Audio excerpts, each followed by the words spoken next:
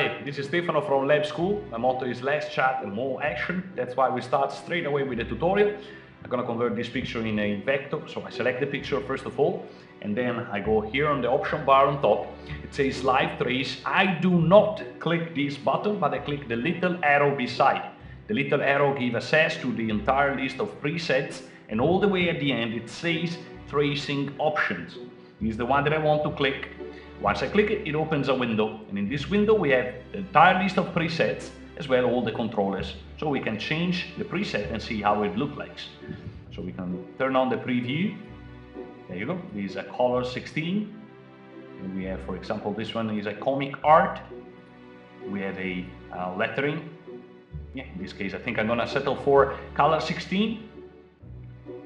Here we go. I'm gonna change some of the values. For example, I'm gonna make the number of colors slightly higher, for example 22. And also I will move on the right hand side of this window where we have path fitting, minimum area and corner angle. Path fitting decide how smooth is going to be your path. Minimum area define how small will be the smallest path in the artwork. So the bigger is this area, the less detail you will see. So a little bit more path fitting in this case to round a little bit the edges. And the last one is the corner angle, also works in the direction of the path, how the path is angled.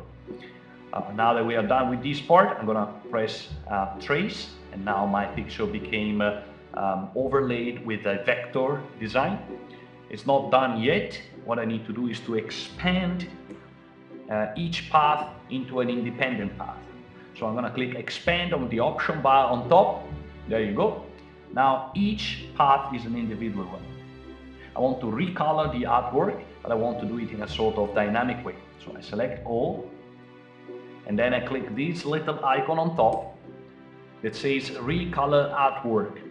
I click the Recolor Artwork, and it opens another window.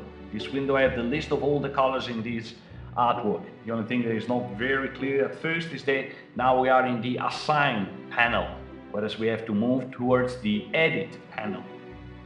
In the Edit panel, what we can do, we can change these colors one by one. Just have to locate and find it. There are three views you can use, and you can see the three of them at the bottom here, at the bottom left. One view is lines, the other view is the color wheel with the steps, and the other one is color wheels without the steps. I find particularly beneficial the color bars.